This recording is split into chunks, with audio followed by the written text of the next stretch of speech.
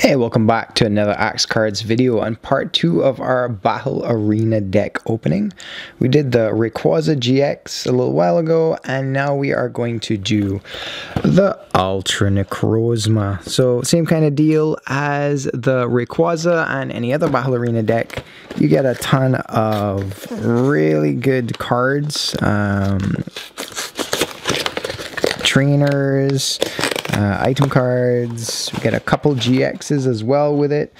This year we even get a Prism Star card with each of them. It just is really good value for your buck. So let's start by looking at the cards you get within. You get the code card as usual. I'm not going to go through the deck mat and stuff like that, but you do get a deck mat as usual. Just like the Rayquaza, it's the exact same inserts basically. You get the damage indicator, damage markers, and also the GX indicator. Let's take a look at the coin itself, which I always love. So as far as I am aware of, this is the first Ultra Necrozma coin. I could be wrong, but is that a mark on it? Yeah, it's a mark on it. Love when you get a mark on a coin brand new out the package.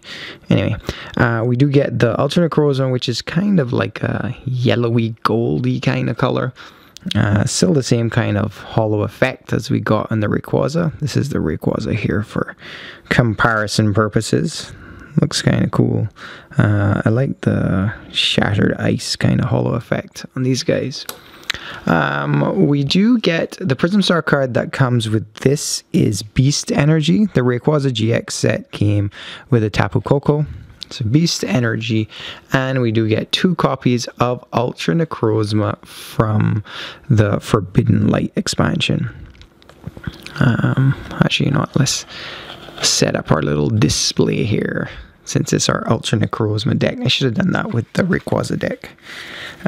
This is the deck box we get, and it's not really that interesting, the Necrozma, but I guess you're buying it for the cards, not for the deck box design. So we had Lightning Energy hollows for the Rayquaza deck. This time we have Psychic Energy. So it's going to be 6, sorry, Psychic Energy reverses. And again, this reverse hollow pattern is pretty sweet.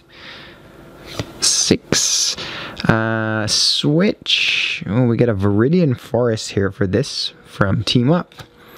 Oh, so that was one of the most expensive rare hollows I've seen in a long time. It's from the Team Up expansion, the Stellar Wish Jirachi. This is a non-hollow version.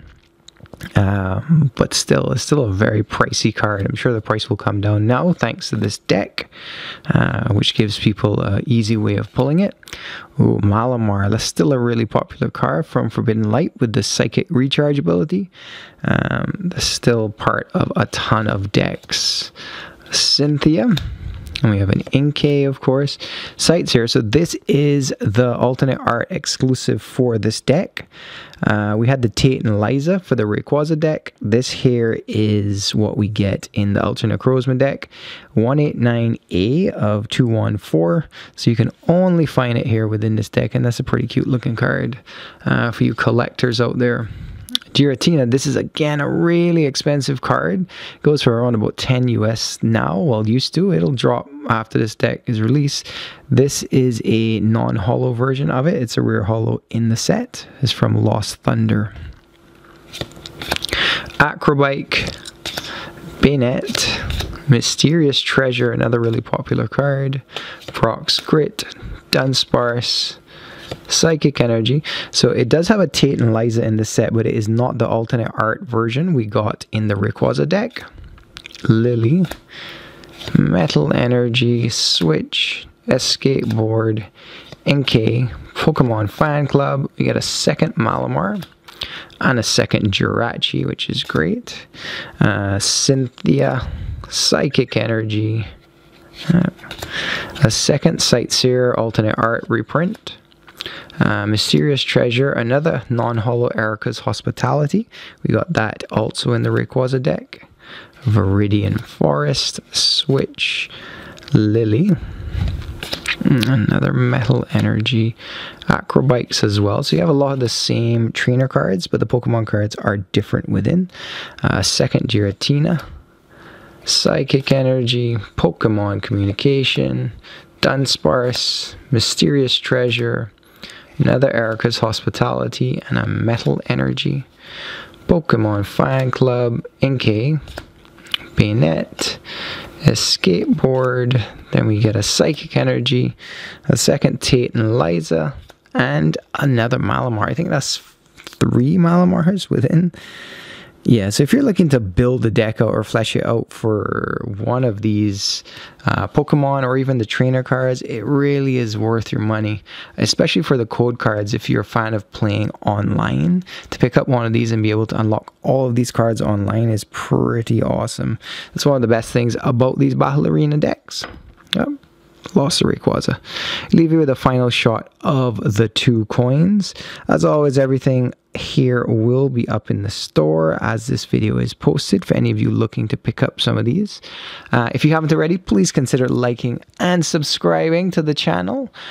We got more videos upcoming here in a couple of weeks, and then we have at the end of October the brand new expansion on the way also.